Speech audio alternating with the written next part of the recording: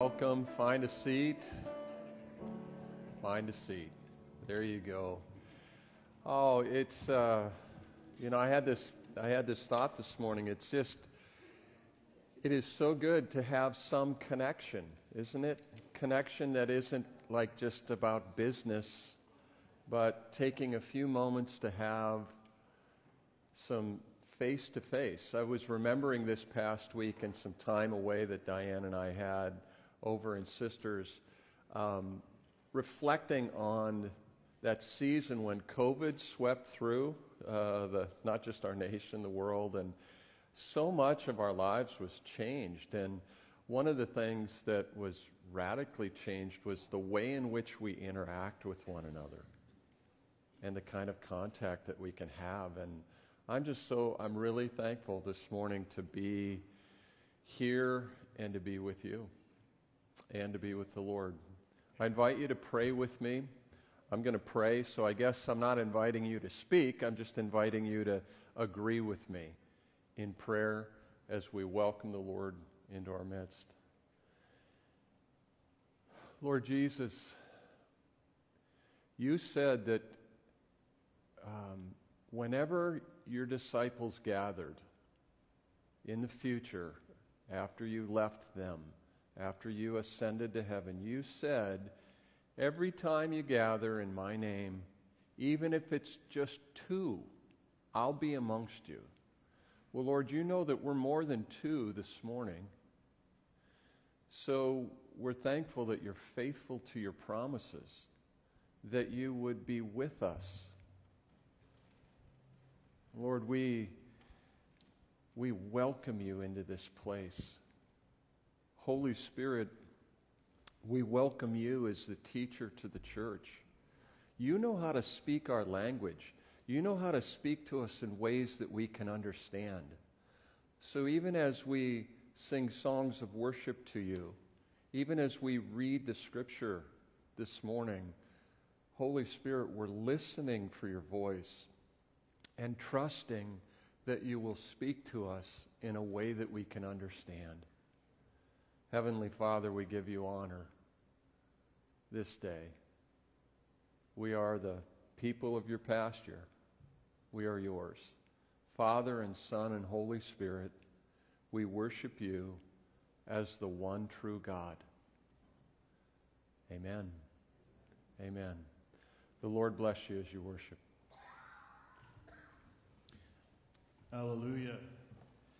You know, everything is set. The Holy Spirit is here. God is here. God is looking down. God is ready to move. The only thing that is missing is our hearts being perfected in his presence. We're going to sing a song later calling down the kingdom of God to have his will be done on earth as it is in heaven, and to start in our hearts. And as we allow ourselves to individually come close and focus on God, let us stand together right now if you are able to. And if you are not able to stand, allow your heart to come together in unity with all of us today. Because we are, as one voice, going to call on our one Savior.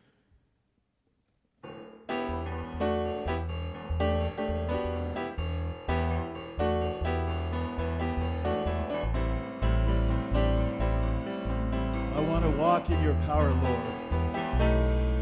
I want to walk. I want to walk in your power, Lord. Sing it to him. Oh, I want to walk in your peace, in your peace. So let us be one, just as you are one with us.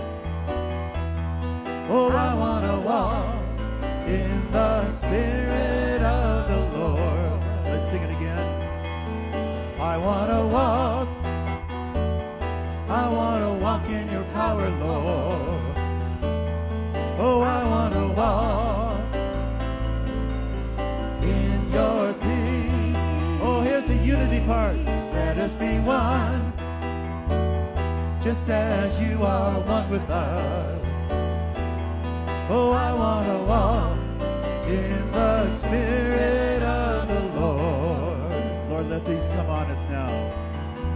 Lowliness, gentleness, long-suffering, bearing with one another in love. That's our prayer to you, Lord. Endeavoring to keep the unity of the Spirit in the bond of peace. Oh, I want to walk in your power, Lord. Oh, I want to walk in your peace. Oh, let us be one, just as you are one with us. Oh, I want to walk in the Spirit of the Lord. Fill us with the light of goodness. The fruit of light is goodness, righteousness and truth, finding out what the Lord desires. Oh, if we give up all the things that we knew while in the darkness, oh, Christ will give us his light. Thank you, Lord. Oh, I want to walk in your power, Lord. Oh, I want to walk in your peace. Oh, let us be one, just as you are one with us. Oh, I want to walk in the Spirit of the Lord.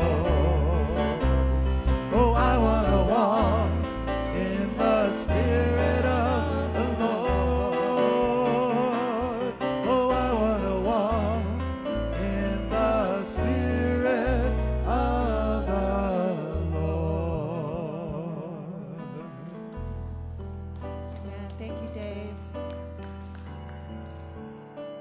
I realized recently that there are a bunch of us, especially young ones, who do not know the Lord's Prayer. And I thought today we're going to sing about the Lord's Prayer, but I thought it would be really good if we just said it together as we honor him this morning. Let's say the words are up there. If you don't remember them, sometimes they change. Different people say it different ways, but we will say it the way this is written today. And just join with me as we say the Lord's Prayer.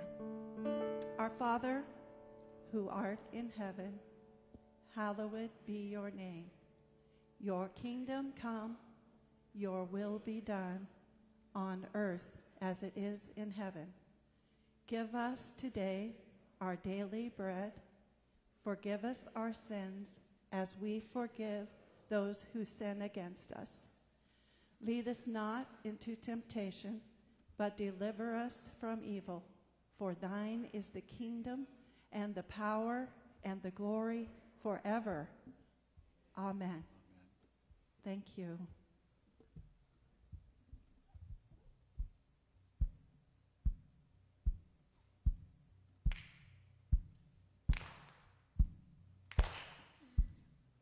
Let's clap to the Lord.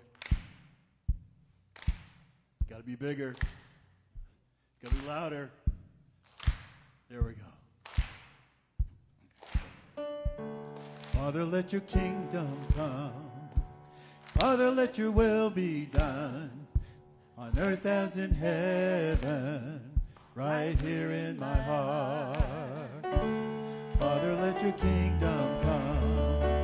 Father, let your will be done on earth as in heaven, right here in my heart. Give us this day our daily bread. Forgive us,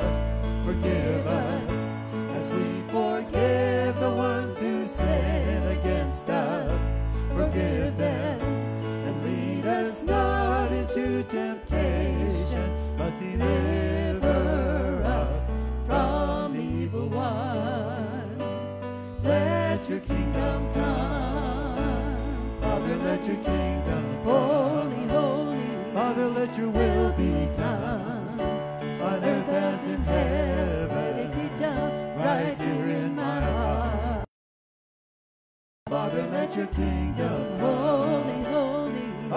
let your will be done on earth as in heaven. Let it be done Right here in my heart. Give us this day our daily bread. Forgive us, as we forgive the ones who sin against them. And lead us not into temptation, but deliver us from the evil one. Let your kingdom come. It's yours, all yours, all yours. The kingdom, the power, the glory are yours. It's yours, all yours, all yours. Ever, ever, the kingdom. Father, let your kingdom come. Father, let your will be done on earth as in heaven. be done Right here in my heart. Father, let your kingdom come. holy, holy. Father, let your will be done on earth as in heaven. Let it be done Right here in my heart. On earth as in heaven. Right here in my heart.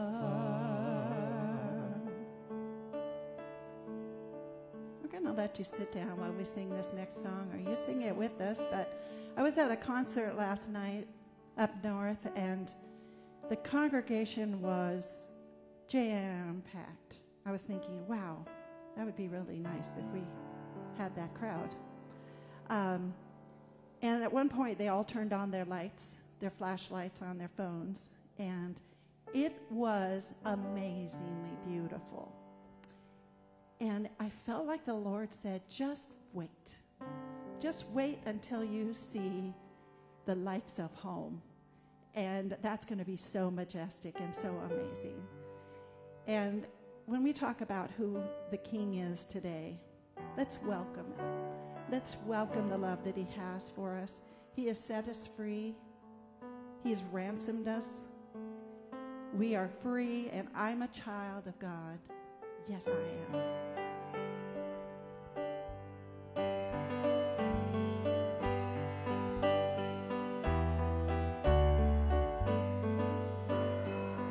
Who am I that the highest King would welcome me? I was lost, but he brought me in. Oh, his love for me. Oh, his love for me. Who the Son sets free. Who is free indeed. I'm a child of God. Yes, I am. Free at last, he has ransomed me. His grace runs deep. While I was a slave to sin, Jesus died for me. Yes, he died for me. Who the Son sets free is free indeed. I'm a child of God. Yes, I am. In my Father's house, there's a place for me. I'm a child of God. Yes, I am. I am chosen, not forsaken. I am who you say I am. You are for me, not against me. I am who you say I am. Oh, I am who you say I am.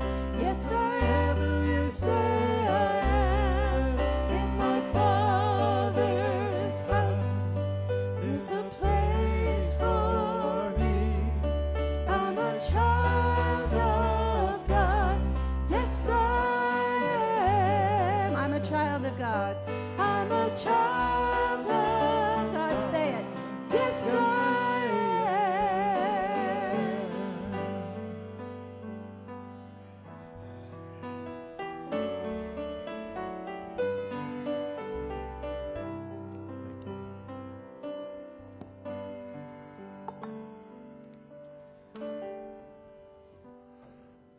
Thank you, friends, for leading us in that. I want to make a comment about the essence of that last song that we just sang. That's about identity. That song is about identity. And our world and our country has a lot of turmoil around all sorts of issues of identity. Political identities, national, citizenship. But what we just sang there is the truth that comes out of what the Lord wants to do when He calls His creation to Himself. When the Creator, the one who spoke us into existence, and you might think, my mom and dad spoke me into existence. Well, without the Lord, none of us are here. He is the Creator God. And when that Creator God calls to us, He's calling to us to be His children. That's an identity issue. So when we sing, I'm a child of God, yes I am. For those who are followers of Jesus Christ, that identity is core. And that will be the identity that we take with us when these earth suits wear out. I hate to be a bummer on you, but some of you are already having Advil for dessert. So you know that these bodies wear out. What happens after that? I have a friend, and his best idea currently is that when he dies, that's it. That's it. There's just no more. But the one who created the body and breathed life into us and gave us, each one of us, a soul, would say, this isn't all that there is. There's something more. And what is that? There's a longing and an echo of the Creator within each one of us.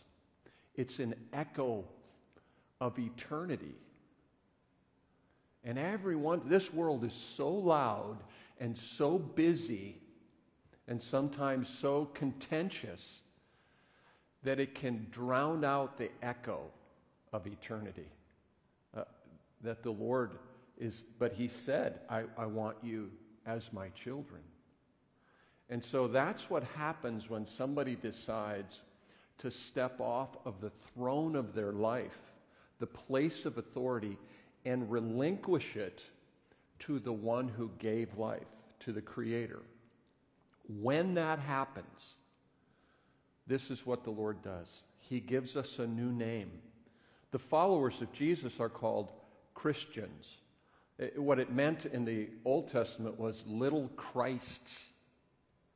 It wasn't a compliment, by the way. It was meant as a insult. You're just little Christs. You're just followers of that Rabbi Jesus. Yes, we are. He gives us His name, and He gives us life and victory over the grave. So for any of you that are followers of Jesus, when your body ceases to function, and that would be what we would call in this life death, Jesus says, I'll give you life again. Life eternal. That's where our identity is wrapped into. I'm a child of God, what we just sang. Right? It doesn't mean that these earthly identifications that we have don't have meaning. They do. I'm a Minnesota Viking fan. That has some meaning. Not for you, it doesn't. But for me, it does. But beyond the joke, certainly our citizenship matters, doesn't it? Yes, it does. But it does not supersede our identity of the one that we follow, if you're a follower of Jesus. And if you're not, and I know there are those that are watching as well with us online, I invite you to consider this. What would my life be like if I were to step out of the place of authority, that place that it's like a kingly throne, to step off of that and say to God, I relinquish this to you? What would your life be like? That's the journey. That's the journey. Those are the things that we talk about as we gather together. How do we do that? How do we follow the Lord and not say, you know what, I want back into the chair? How do we do that? That's not even the sermon. That right there. That's not even the sermon. Ushers, would you come and serve us? I want to say as we have this time of worship by the giving of tithes and offerings, this is for those that consider Living Hope Church their home church. If you don't have a home church, we encourage you to find one. But if it's for those who say, we're going to give to the Lord and to the ministry through this church. Lord, we thank you for the way that you've provided for us. As we do this, we do it in hopes of honoring you and being your hands and feet in a world that needs you. Give us wisdom, Lord, to know how best to use these funds to meet needs around us. We bless your name, Lord Jesus. Amen. God bless you as you worship.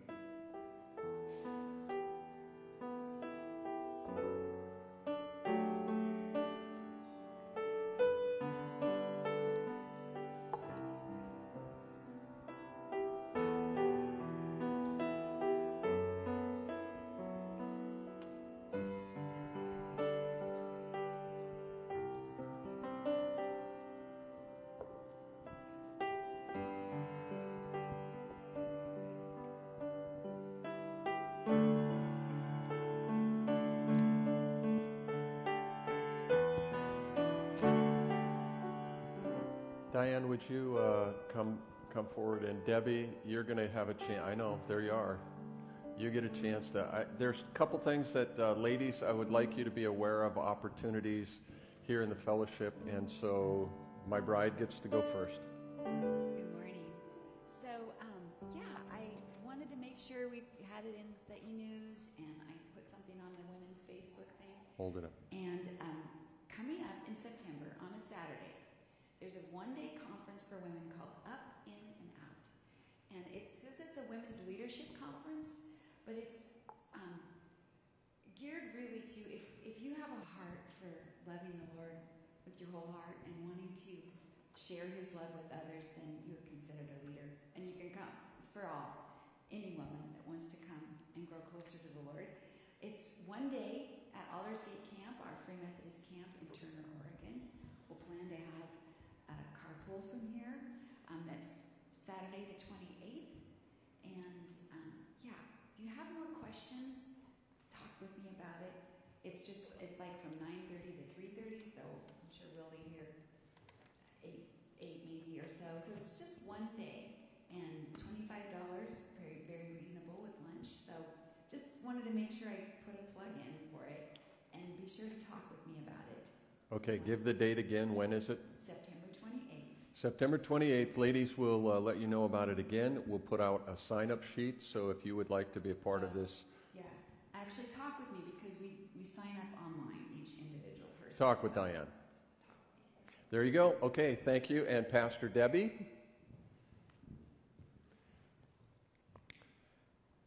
Here you go.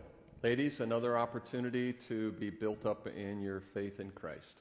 Yes, this September 17th, we're going to start a study called 12 Women of the Bible. It will be Tuesday mornings at 10 here at the church. I'm going to prepare a special place for us to meet. So come and enjoy that. Some of the women, I'm just going to give you a little preview here. Eve, finding lasting contentment in the truth. Another one is Abigail, dealing with confrontations in relationships.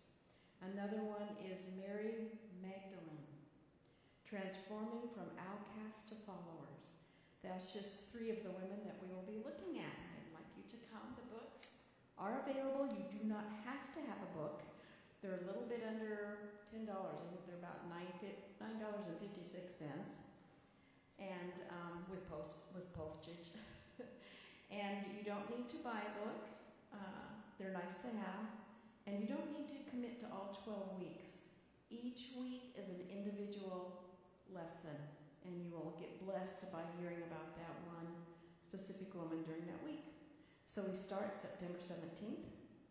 It goes for 12 weeks. It meets Tuesdays at 10. Thank you. Okay, and if the ladies want to sign up, there's a sign up out in the lobby?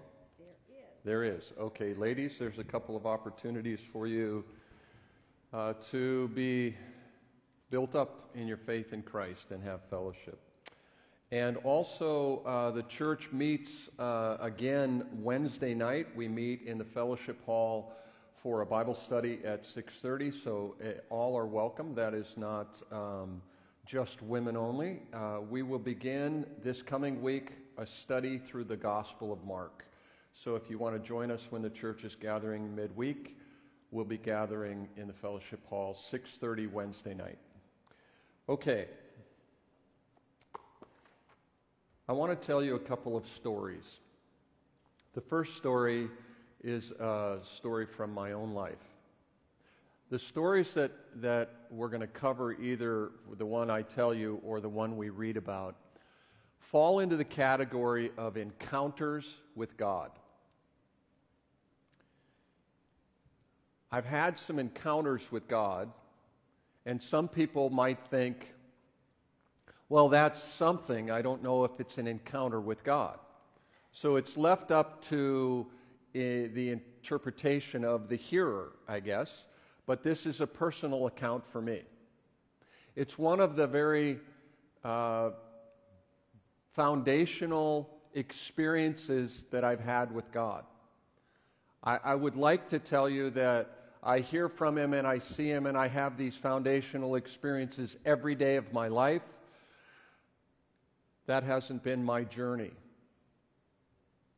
When I was 16 years old, my family moved from Missoula, Montana. Not my family, my mom and dad and I, my 3 older brothers, they abandoned me and stayed in Missoula. They didn't move when I had to move with my parents. No, I got to move with my parents. It was a privilege to move with my parents. As I was about to start my junior year in high school, and I went to this public high school, 2,600 students for 3 grades. The graduating class that I was going to be in was 850 of my closest friends who I didn't know. Great Falls High, home of the mighty bison. True, that's the name of the... You've seen the pictures of people in Yellowstone thinking bison are friendly animals? And then you see that person hurtling through the air because they find out that a bison isn't a friendly animal. Well, I went to Great Falls High. Didn't know a soul. I had gone to church most of my life.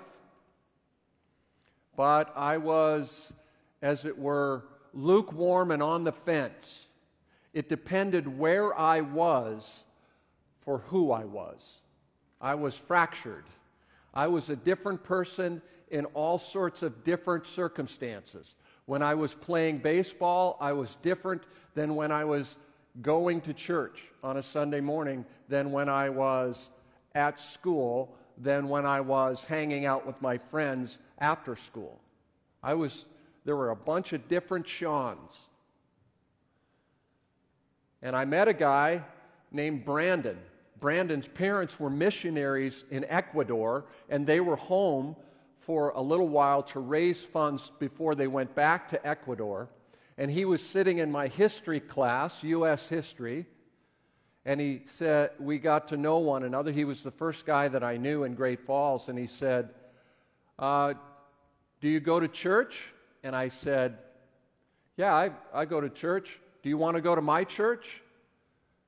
Sure. yeah, I'll go to your church. And that was what I started doing. I started going to church with Brandon because he had invited me. And one day at the Great Falls Evangelical Church, I'm sitting in where similar to what you're doing right now, sitting. And as the pastor was speaking, I started having,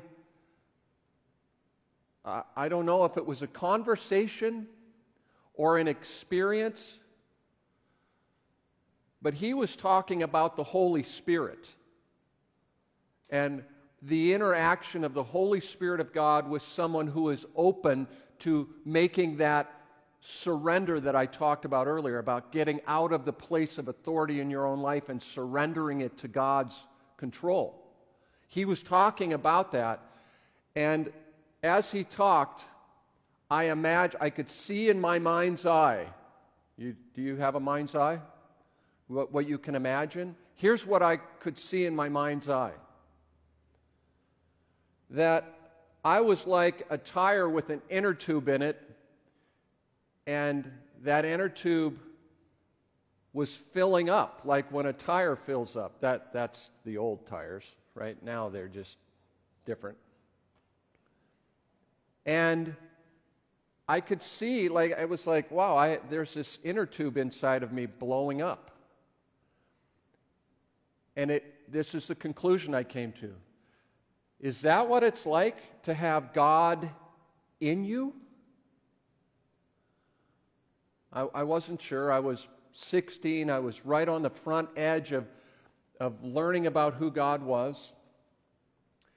And I knew that I wanted God in my life and that I had asked Him to take authority and control in my life. And then, as I thought about that, I thought about where I'd been the night before. I won't go into details, but it wasn't church.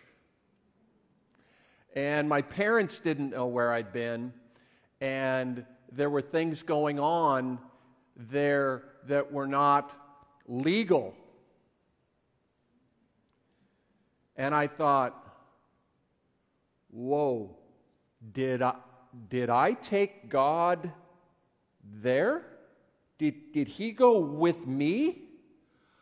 And I started feeling, the nice word is conviction. The other word is really bad. Like I started to almost sweat. Like, oh my goodness, like I'm talking to God, you were there? And I don't remember a conversation with God, but as I reflect on that and the things that I'm learning about God, He was there. He was there. We know from the Scriptures, from what David writes in the Scriptures, there's nowhere that we go or could go that God isn't there. As David describes it in Psalm 139, I could go to the edge of the known world, to the four corners, to the depths. Even there, your Spirit will be with me. I didn't have those scriptures in my mind. I just had this idea of, God's in me. Oh my goodness. I took Him to a place I don't think He wanted to go. And you might think, that's really weird, Shaun. Yes, it is. But God was speaking to me in a way that I could understand Him. And it was a start. It was the next conversation with God. And since that time, I've been trying, sometimes with great focus, other times with, as my mom would say, a lack of focus. I've been trying to see God or hear God. And I've been relying on this thought. If He made me, then He knows how to talk to me in a way I can understand Him. So you have a language, and I'm not talking about English or Spanish or maybe, if you're real fancy, French or Latin, but the language by which you understand the world and who God is. When I say, God knows your language, He knows how to speak to you in a way you can understand, in a way that I can understand.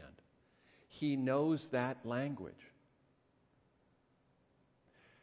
David writes in one of his Psalms that even before I have a thought, you know what I'm thinking and what I'm going to say.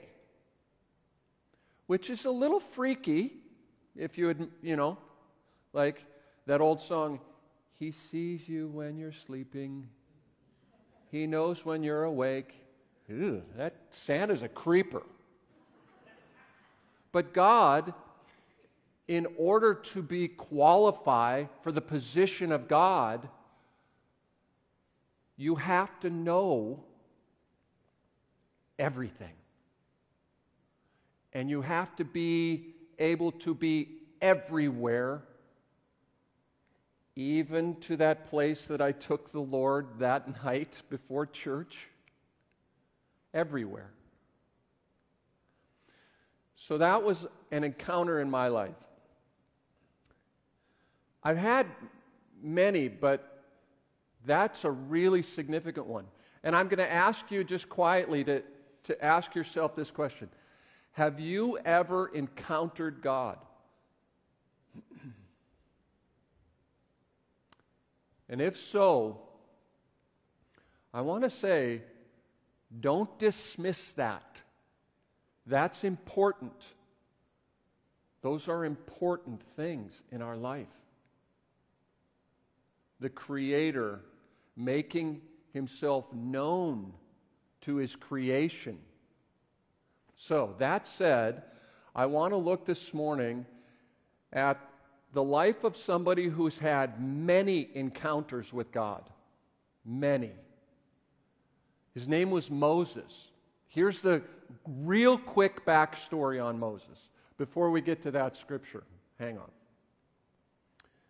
Moses was born to Jewish parents, Hebrews. And his parents were living in Egypt at a time when his people, the Egyptians, were slaves. His people, the Hebrews, were slaves to the Egyptians.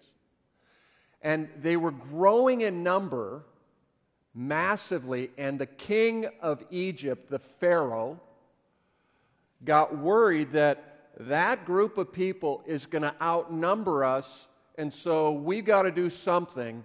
And he came up with this maniacal idea that every baby boy that's born to the Hebrews, will just kill them at birth, so that will keep their population down. That's maniacal.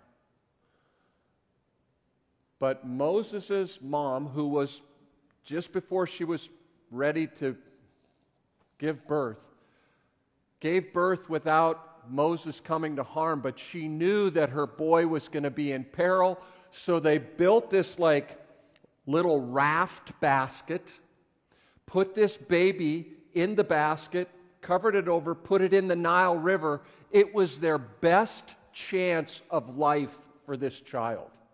That's how bad things were. If that's your best option to keep your baby alive. But they put the baby in the basket and down the river, and here's the story. The Pharaoh's daughter was just down the river, sees a basket floating, has the basket retrieved, there's a child in it. She makes the decision to raise the child as her own. Wow. Is that not an interesting turn? That her father, who has deemed that all of these Hebrew baby boys are to be killed, now has a Hebrew baby boy being raised in his own palace by his daughter. God knows how to rescue. And He knows how to rescue us, too. It's not like He's forgotten how to rescue. So Moses grows up in the palace of the Pharaoh. He's educated. By the time he's 40, he's becoming a leader, but he's aware of his Hebrew heritage. And he sees that in his lifetime, the Hebrews have been put more and more under the thumb of the oppressive Egyptian rule as slaves. And he sees an Egyptian slave master beating a Hebrew one day, and he steps in to confront him, and in the confrontation, he hits the man and kills him. The next day, he sees two Hebrew slaves arguing, and he tries to step in to a place of leadership before he's been prepared for it. And they know that he killed one of the Egyptian slave masters. And they're not having any of him settling their dispute. And one of them says, "You're going to kill me the way you killed that Egyptian slave master?" And Moses knew that the gig was up. If they know what happened, then everybody's going to know. And in fact, the Pharaoh did know that he had murdered an Egyptian slave master. And so he took off. At age 40, he runs. He leaves his people. He leaves his country. He ends up in Midian, and he gets married. And his wife's father has flocks, and he becomes a shepherd. And for 40 years, he's a shepherd in his father-in-law's back 40. And then at age 80, you think you're old? Age 80. He's got his father-in-law's sheep out in the desert, kind of feeding. He sees a bush, not unusual, but the bush is on fire and the bush is not being consumed. And he says to himself, you can find this story in Exodus chapter 3, he says to himself, well, why isn't that bush being consumed? I should go over and see it. And it says right there in Exodus chapter 3, when God saw that he had captured, he went to him. And it's not that scripture yet either. I'll get there. God captured Moses' attention. And you know what happened? He had an encounter with God. And in that encounter, God spoke to him in a way that he understood, but he said to him that he didn't like. How do you respond when someone tells you something you don't like? This happened to me all of the time because I had 3 older brothers. But you don't need older brothers to hear things you don't like. By the way, they heard things they didn't like from their younger brother. Moses hears God say to him, I've seen the oppression of my people. I've heard their cries. I'm going to rescue them, and you're the dude. Well, what? Yeah. You're going to lead them out of their slavery. You know, with a Robert De Niro accent. Are you talking to me? Yes, you. And that's when Moses starts backpedaling. He understands this is God talking to me. It was God who was represented by the fire in the bush, but the bush wasn't being consumed. As he approached it, God said, take off your sandals. You're standing on holy ground. Moses understood this is God. And he's speaking to me, and he's telling me he's going to use me to free the Hebrews from their slavery? It goes for about 3 chapters of, yes, I am. You can't be serious. I'm serious. You really can't be serious. No, I'm serious. It goes a little differently than that, but that's the gist. That's an encounter. From that point on, Moses has encounter after encounter with God.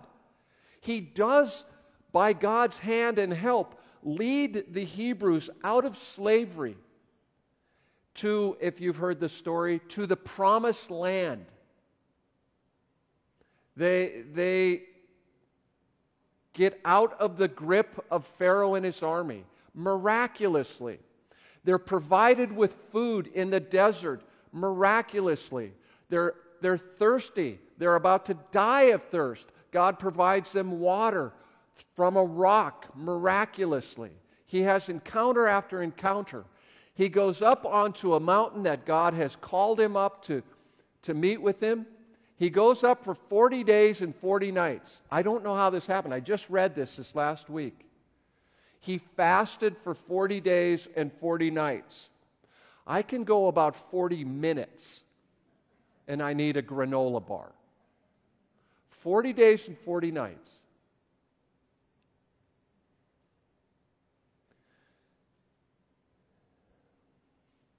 This guy has had encounter after encounter with God.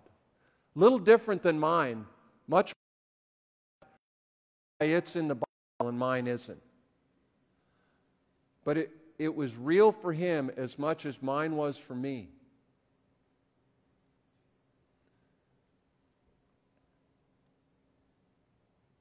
Two, maybe three times, Moses was on that mountain in the presence of God for 40 days where he didn't eat anything. The last time he came down from this experience with God, he wasn't aware of it, but when he came back down into the camp of the Israelites, which, by the way, would have been somewhere in the neighborhood of at least 1.5 million people, it wasn't just a little camping group. His face was glowing, it says in the Scriptures. His face was glowing, and it freaked the people out. And so they asked him to wear a veil because he had the greatest suntan of all time. I don't know what it was, but it was different than them.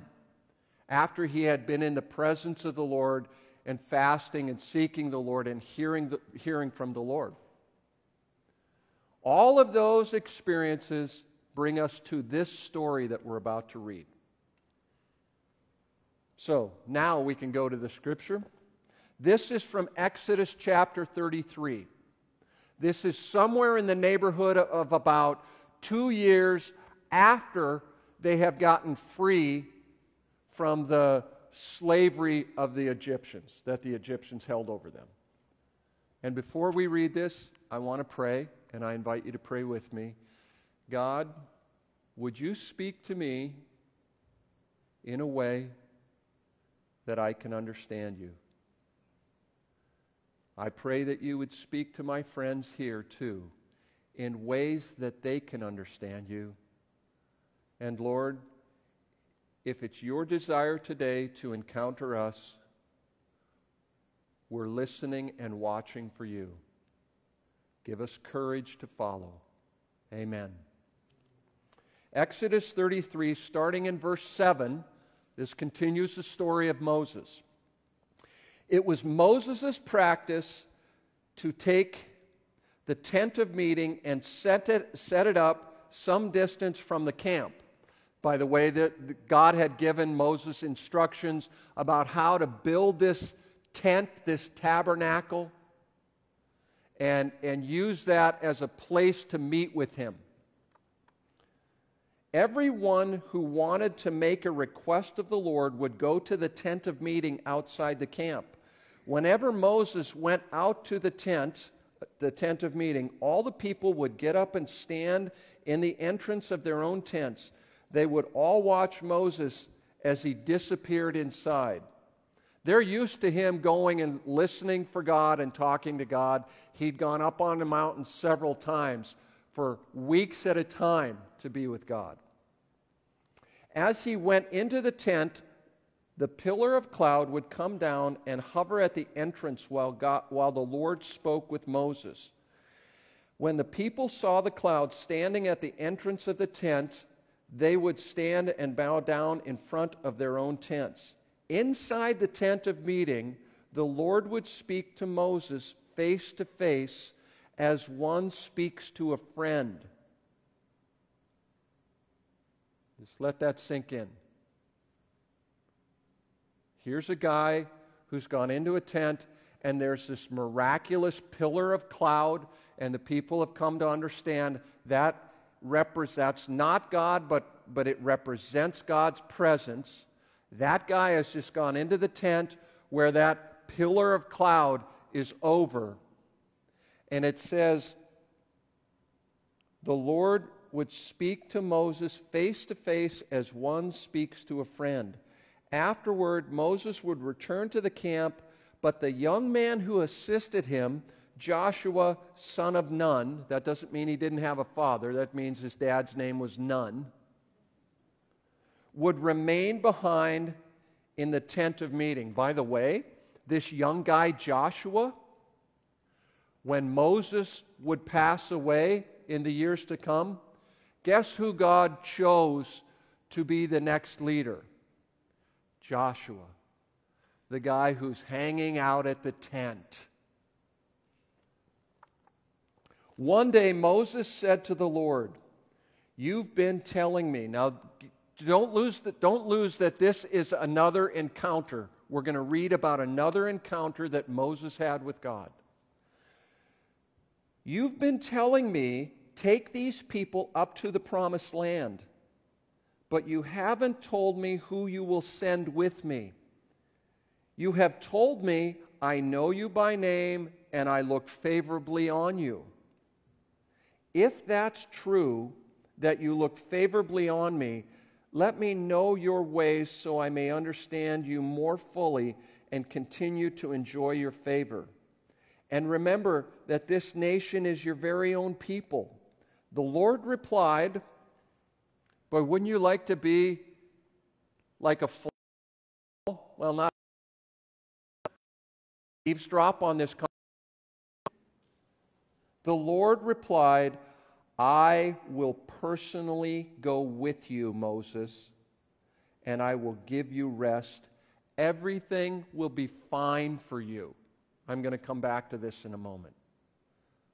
But Moses now knows, I've got these people, there's a lot of them, and I'm supposed to lead them somewhere, and I have no idea how I'm going to do that or who's going to go with me to help me. And God says, I'll go with you. Everything will be fine. That doesn't mean that God gave him all of everything that he is going to need all at once. Have you wished, God, I wish I had more information? And then sometimes you get it and you think, it's too much, God, too much. It's a fire hydrant. Just give me a little. So he says, he doesn't give it all to him, but he says, I'll be with you. I'm going to personally go with you. It'll be fine. Then Moses said, if you don't personally go with us, don't make us leave this place. As I read this, I've read this over and over. I'll go with you. Listen, if you don't go with us, are your ears painted on? Because I just said, I'm going to go with you. But you can tell that Moses is nervous. He's anxious. Who's going to go with us? I'll go with you. But if you don't go with us, I'll go with you. If you don't personally go with us, don't make us leave this place. You know why? Because God was there. Moses is learning this truth. Wherever God is, that's the best place for me. I'm 63, and I'm still learning this lesson. You'd think, one time's enough. I just need one time to learn that particular lesson. But man, my self-will is so strong at times. Do you ever want to say to the Lord, hey Lord, come on over here, this is where we're going? I'm asking God to follow me, and I still do it at times. Then I read this and I think, well, he was so silly. Oh, I'm made of the same stuff as he is.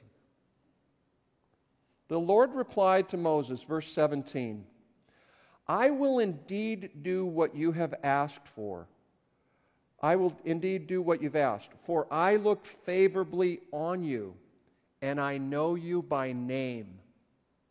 But just as a side note, do you think God knows your name?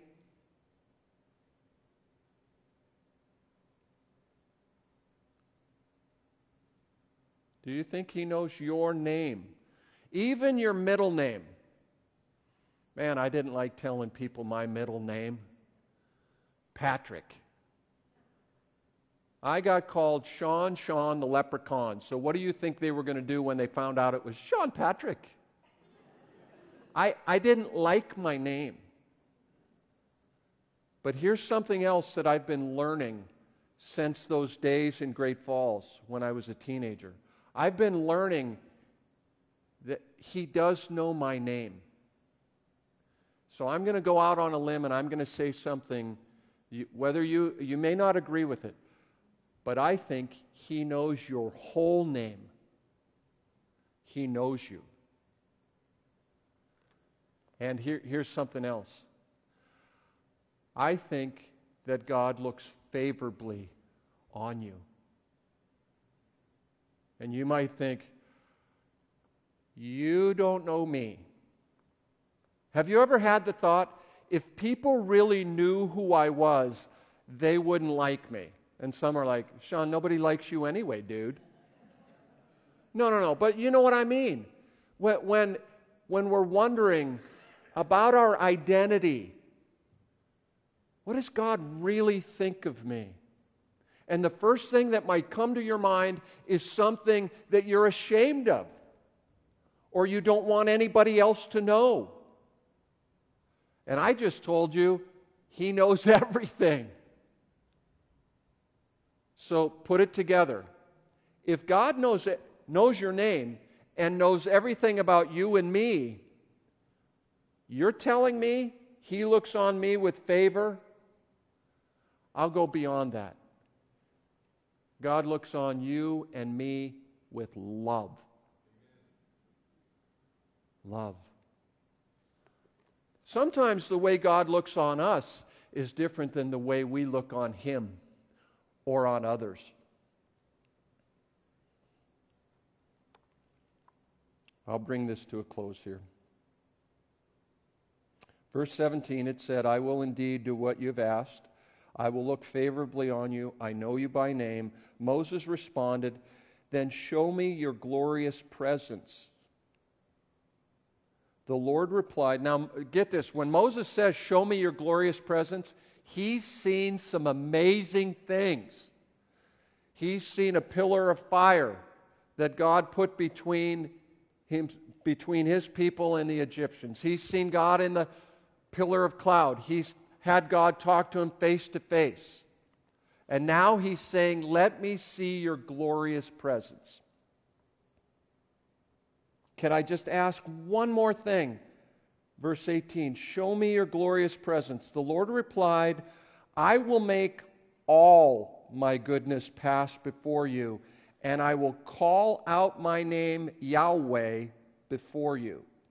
For I will show mercy to anyone I choose, and I will show compassion to anyone I choose.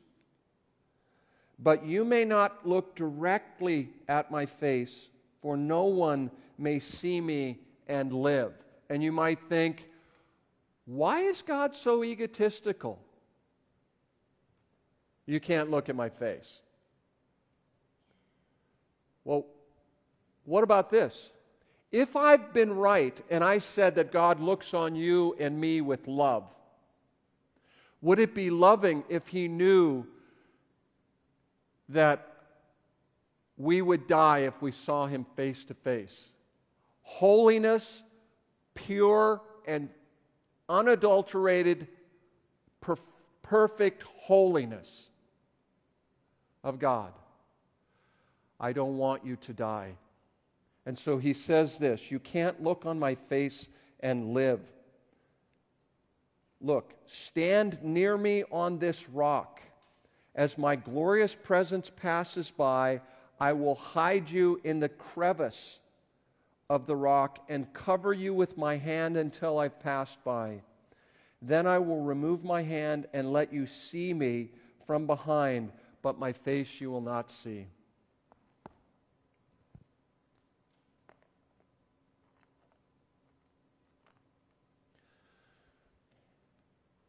I'm not sure what the Spirit is saying to you this morning. We prayed, maybe you prayed with me, Lord, speak to me in a way that I can understand. But I'm going to conclude with this thought. God sees you and me. God knows your name and my name. God looks on you and me with loving favor. If we will, if we want to, we can relinquish the place of authority in our life to that God. But you and I were created with, here's the $64,000 word, free moral agency. God gave to us something that He hasn't given to some of His other creation. Choice. If you choose, if I choose, I can step aside and give God that place of authority. Why would we be created with this gift of choice? It's different than with animals who have instinct. But I know this. Whether we choose to step aside and allow Him to have authority in our life, that doesn't change His knowledge of us or His tender thoughts toward us. But it does change the course of our life when we choose to follow Him. In this life and the next. It's an invitation. As I'm reading and rereading about these encounters that Moses had with God, I see it seems like at every turn, God is giving him yet another opportunity. Will you follow me? And I think to myself, from age 16 to 63, this has been similar with my life. Will I follow the Lord? And I say to you, you're loved. You're loved by God. I think His invitation to Moses and to myself is the same as His invitation to you.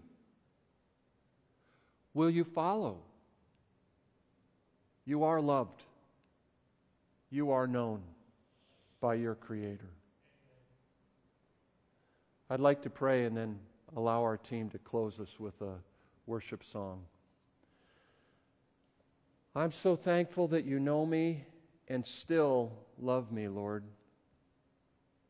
You know everything about me. And you love me. This is amazing, Lord. It's almost too much to comprehend. But I thank you. And I ask for your help personally, and I ask that you would give help to my friends here who want to follow you. Lord, we need help just to step out of that place of authority, step off the throne of the life you've given us to follow. We need your help in that. And we know that you'll give it to us. Help us, Lord. Amen. The Lord bless you as you worship. Please join us as we sing the God Who Stays. This song talks about God staying with us even though we're not perfect. I know you all are, but none of us up here on the stage are perfect. Right, Pastor? We have had failures in our lives. You have had failures in your lives. But He's the God who stays with us.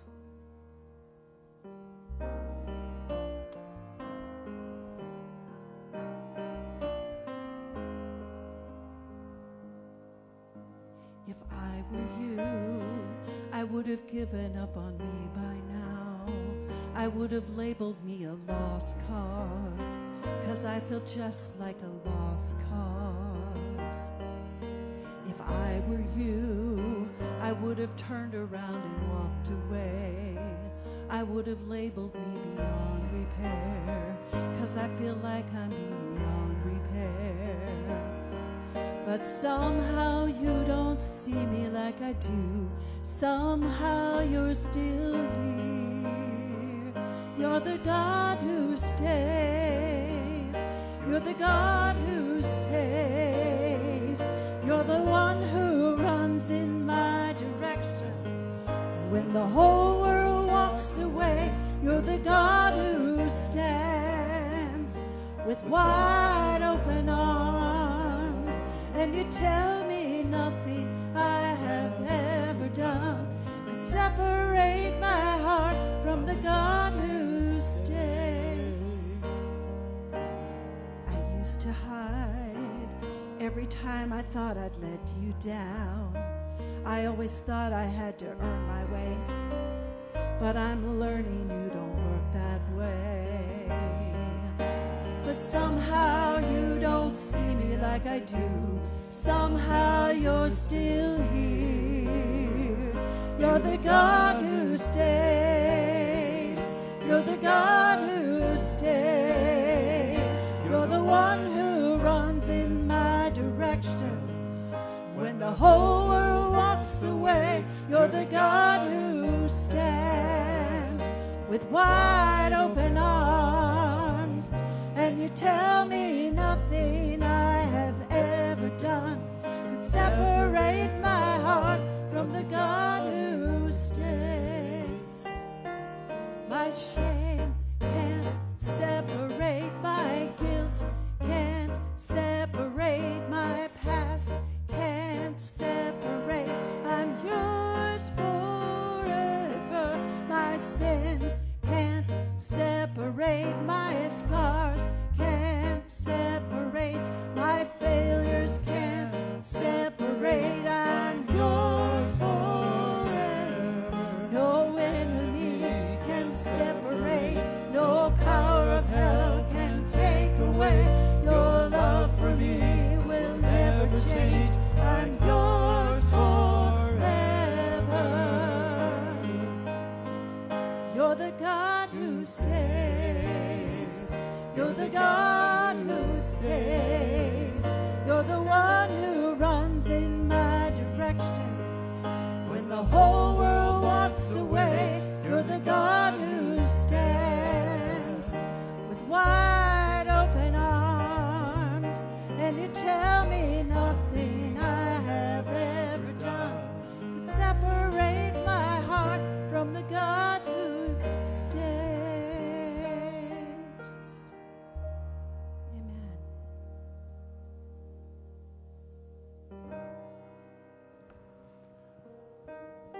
Wow. That's the first time I've ever heard that song. Wow. We'll close with this thought. It's a benediction that God told Moses to have spoken over his people. And since that time, you can find this benediction in the book of Numbers, chapter 6. Since this time, it's been spoken over the church in all of its forms that have gathered for thousands of years. And this is it. May the Lord bless you. May the Lord keep you. May the Lord make His pleasing countenance, His face, shine down on you. And may the Lord give to you peace, a sense of wholeness, everything coming together, peace, shalom. May He give you these things.